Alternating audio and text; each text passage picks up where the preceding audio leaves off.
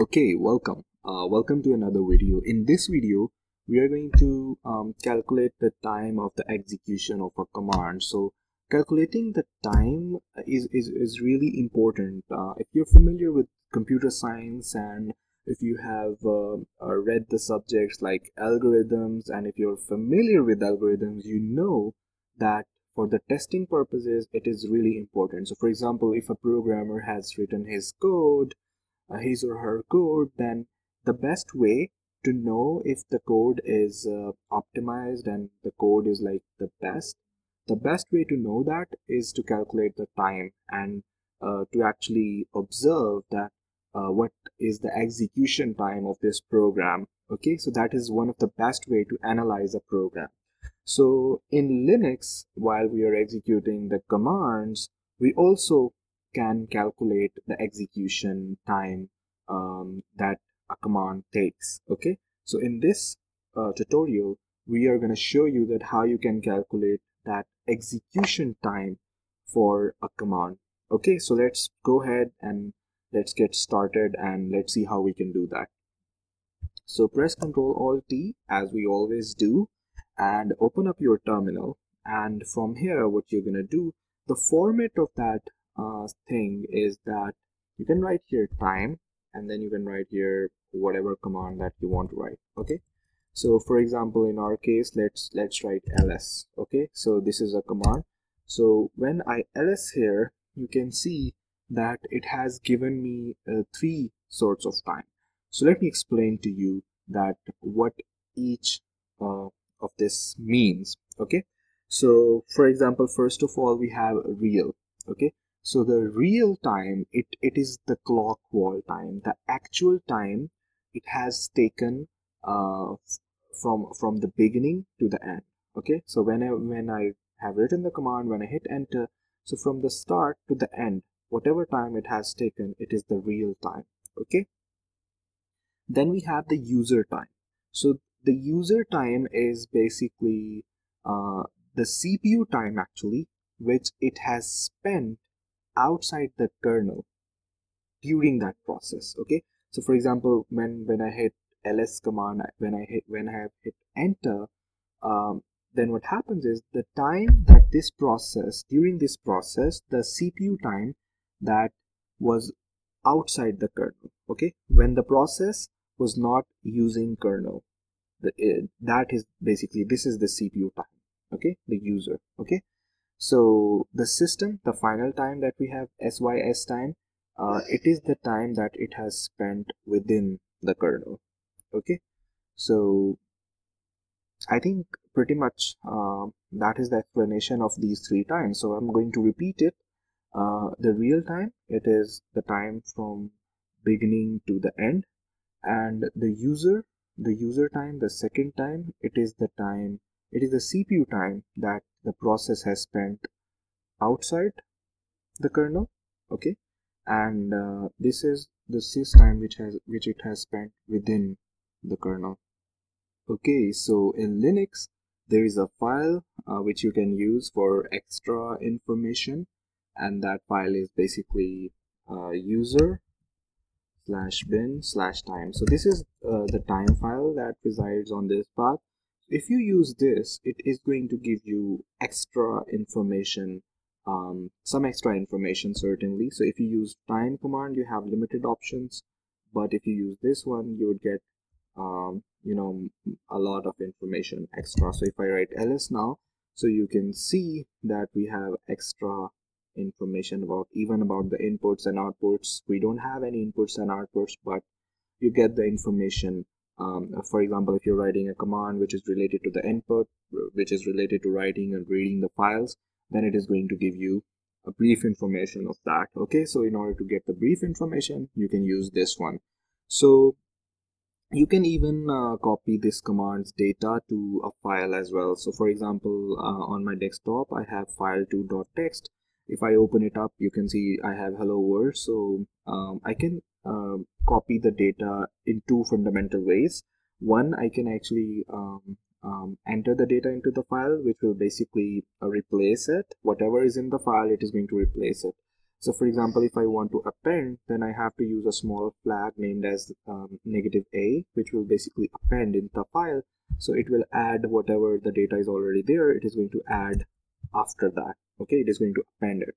So we are just going to add data. It will actually replace it. So let's go ahead, let's write a command here, /user. Let me just clear it. So before writing the file, so before writing into the file, appending into the file, what we would do, we'd go to our desktop to make things easier.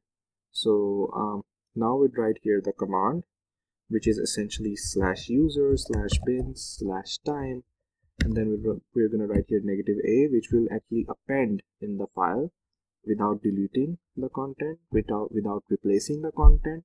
We'd write here -o, and then we'd write here the file name, which is essentially file2.txt. This is our output file, and then we're going to write here the command. So if I hit enter, now you can see that it has given us the result, but it has not printed out the time related thing. So that stuff has been gone here inside the file2.txt. So you can see that basically it has appended the data here. Okay, so I hope you have got the point.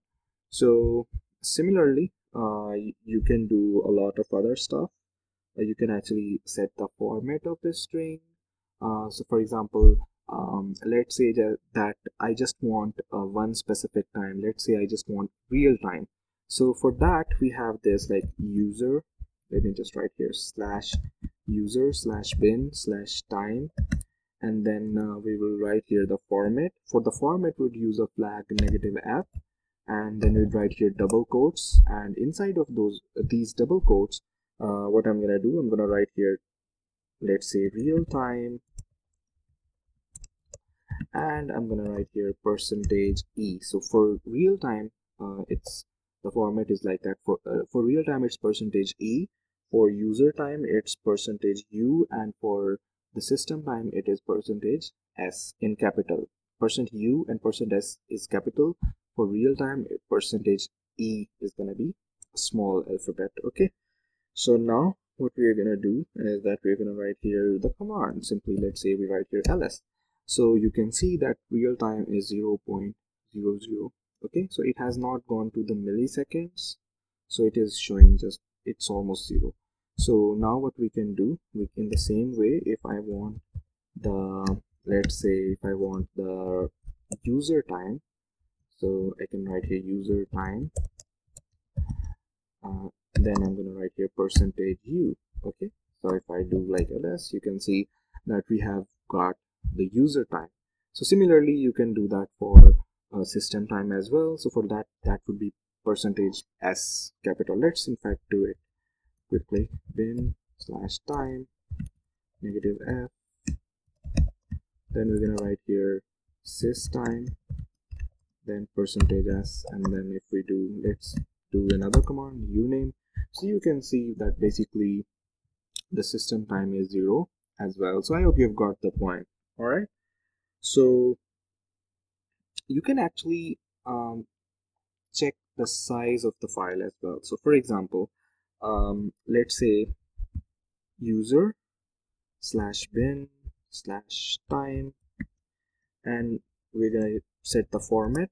So we'd write here page size, and then for page size you can use %z, and then let's write here %z bytes, and then we're gonna ls here. Okay, and let's say we write the file name, which is, let's say, file1.txt, file2.txt. I think yes, file2.txt. Let me just make it a little bit bigger.